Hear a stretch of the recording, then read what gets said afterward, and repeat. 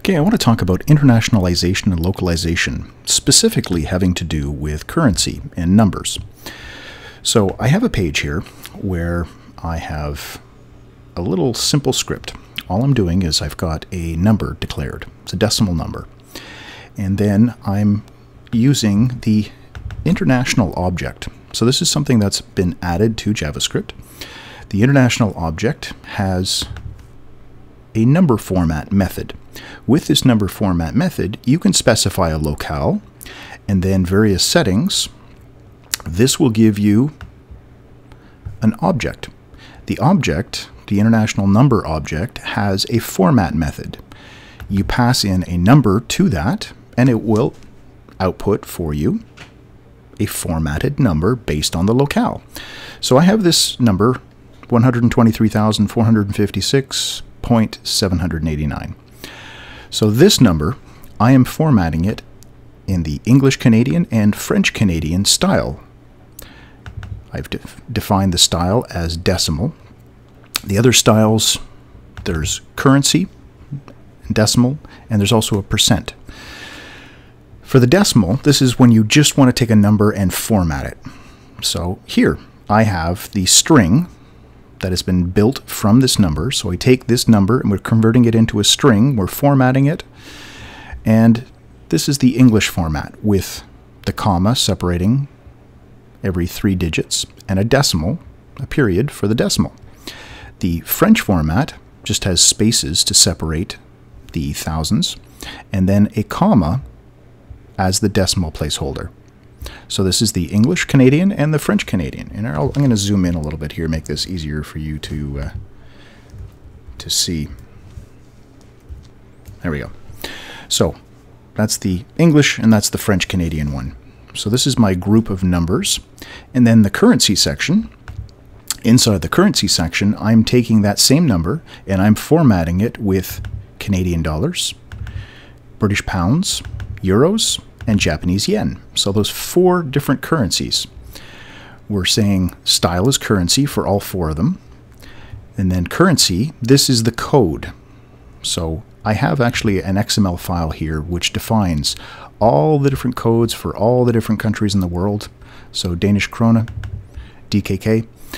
You can take these codes and put them inside of here as the value for the currency property. There's also an optional parameter, use grouping.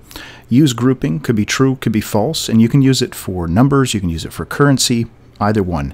I have removed it. I've set it to false for this first one, the Canadian dollar amount. If I change this to true, so if you watch this first one here, there it is. So you can see the comma puts this into the groups of 3 digits. You can see that the appropriate currency symbol is being placed. It's being placed in the appropriate place. So for euros in Germany, in German, they put the symbol at the end. So that's why we get the euro here. For yen, it comes in front. For pounds and dollars, it comes in front. So you can specify that. And if you want, you can also, there's other options. I'll put the link to the MDN, Mozilla Developer Network reference in the comments for you, as well as a code gist for this XML file that has all the codes and the code gist for this page so that you can play with it. There's a few other options that you can specify. If you don't want to have the symbol, which is the default, you can also specify that you want the country code to appear instead, so this ENGB can show up there instead, or you can have some other comment if you want. Now, if you come in here and you write some gibberish, like if you don't have a valid, oh, there we go. This is what you're going to get. So we do want to make sure that we've got appropriate codes in there. So if you do it all in uppercase, but you have something that's wrong, you can end up with something like this instead. So CDN instead of CAD will give me just those letters in front.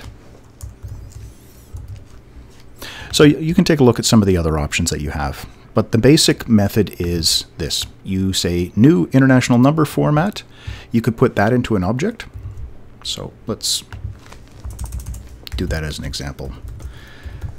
So let num equals that, That's our number format object. And then num.format, and you pass in the actual number that you want to use. Like this. You can do it in 2 steps, you can do it in 1 step. Either one. So let's just comment that out. I'm not doing anything with that.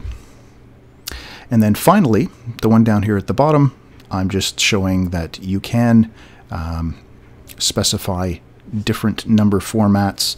By default, it just wants to do number. It doesn't want to do currency. It wants to do, like we were doing up here, a decimal value. So this is the English Indian format. You can specify maximum significant digits, maximum fraction digits, minimum fraction, minimum significant digits. So you can control how things are formatted and displayed as well. Okay, and that's it. That's all you need. So if you're getting data, say in a JSON file or an XML file being sent from a server to your page and you're going to display it, you can find out the locale that you need to use and then just use a little bit of JavaScript, one line of JavaScript. You can take the numbers and you can convert them into formatted numbers. Instead of having to do string manipulation, taking the number, turning it into a string, and then doing your own work, this international object does the work for you. All right, so I hope that helps you out. As always, thanks for watching.